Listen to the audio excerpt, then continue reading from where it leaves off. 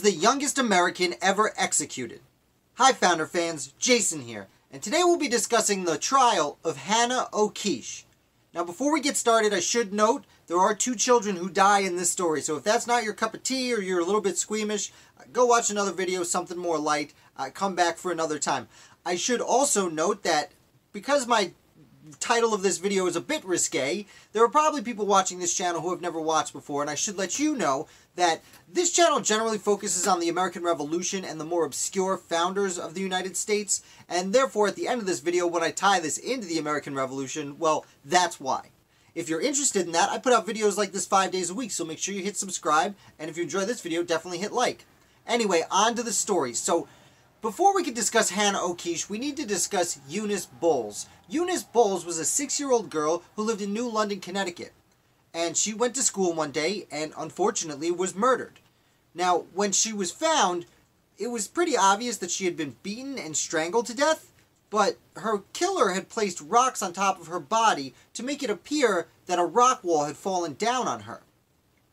Now, they quickly realized that it was not the rock wall that killed her, and they began questioning people. And early on, they started questioning a 12-year-old named Hannah Ocuish. Now, Hannah Ocuish was probably a little bit mentally slow. She was also, I've seen her described as both part Native American and as a mulatto, which indicates she may have been part African American. So, although we are not entirely sure what her ethnicity was, she was not white, which definitely did not help her cause in this situation in July of 1786. So, they question Hannah Ocuish, and she says, well, I saw Eunice, but she was with 4 older boys. And they say, okay, that's strange, and they leave. And they come back the next day and they question her again, and she says the same thing. So they take her to the Bowles residence and put her in front of the body. And as soon as she sees Eunice, Hannah breaks down crying and admits to killing her. And she says that Eunice had seen Hannah stealing some strawberries and was going to tattle on her. And, well, Hannah didn't know how else to handle the situation, so she killed her. So that's when we go to trial. And this speaks heavily to changing attitudes in 1786. Because right when the trial begins, Shays' Rebellion is breaking out just north in Massachusetts. So, and it's only a year before they write and sign the United States Constitution. But the case was overseen by a man named Richard Law, who was a former Continental Congressman. But the way he oversaw it was kind of a relic of days past. For the longest time in New England, judges weren't necessarily seen as overseeing a trial. They were there to interrogate a witness until they admitted guilt. And for a very long time in New England, witnesses would admit guilt because the judge represented God and was speaking on behalf of God. And if you had committed a crime, you were doing it in the eyes of God. It wasn't innocent until proven guilty. It was, God knows what you did, so out with it.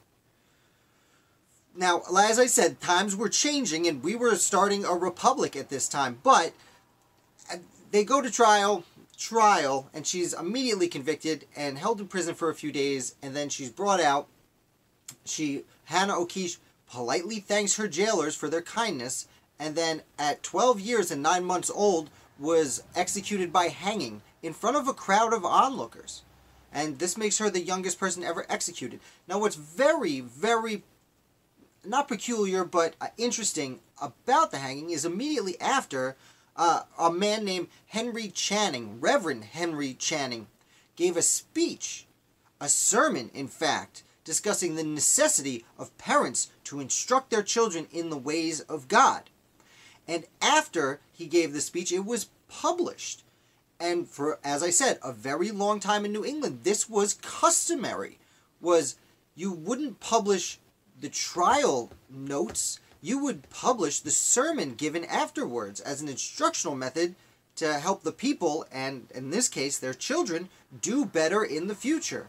Now, approximately the same time, to acknowledge how things were changing, approximately the same time, there's a famous trial, the People vs. Levi Weeks in New York City, where Alexander Hamilton and Aaron Burr famously teamed up to defend someone being accused of murder.